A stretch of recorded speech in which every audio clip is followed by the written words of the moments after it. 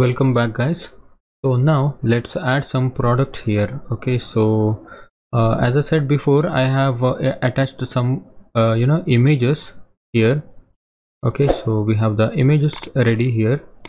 So go to the products and we have some images, so we will use this image. Okay, so let me go to the add product page and let me say what I'll do is I'll open this one here.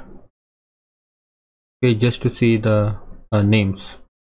This is KTX jeans,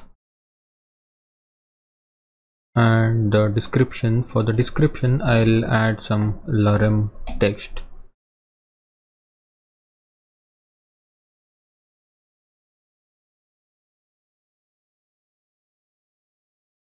This is enough.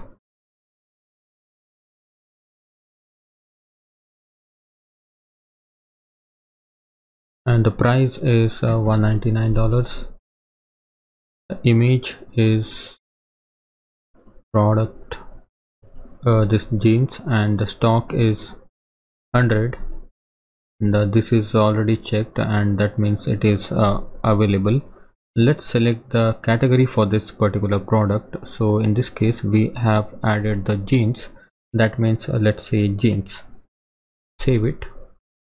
Okay, we have one product here. So similarly we will add all the products. Okay, so I'll take a pause and come back once I finish adding these products. Okay, I have added all the products. Let me maximize this. So I hope you guys have added all the products.